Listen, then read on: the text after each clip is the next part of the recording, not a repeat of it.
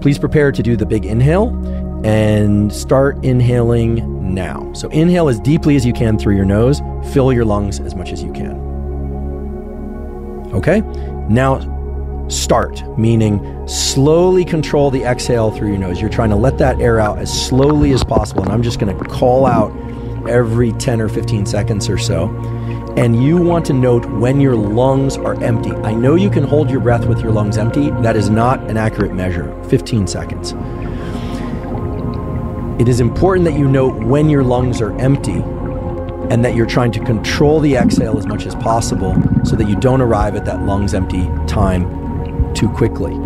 I'll explain what too quickly means. 30 seconds. Okay? For those of you that have already reached lungs empty, please go back to breathing normally. For those of you that haven't, you can hang in here a little longer. If you're still discarding that air, 45 seconds. And we're rounding toward a minute, not quite there.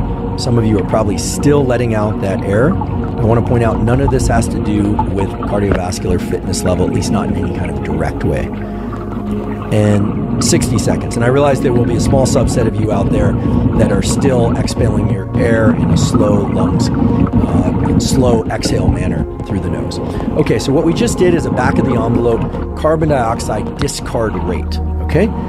If you need to pause this and go back and try it again, you just want to time how long it takes you to go from lungs full to lungs empty. Again, with the full understanding, I know that you can all sit there like beasts and hold your breath with your lungs empty, but please don't do that because that's not going to be informative for what I'm telling you now. What I'm going to tell you now is that if it took you 20 seconds or less to expel all your air, that is, you couldn't extend that exhale longer than 20 seconds, in a kind of back of the envelope way, we can say that you have a relatively brief or low carbon dioxide tolerance. Okay?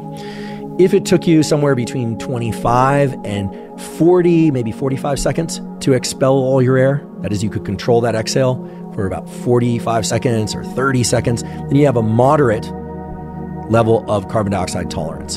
And if, for instance, you were able to go 50 seconds or longer for that discard until you hit lungs empty, you have a fairly high degree of carbon dioxide tolerance.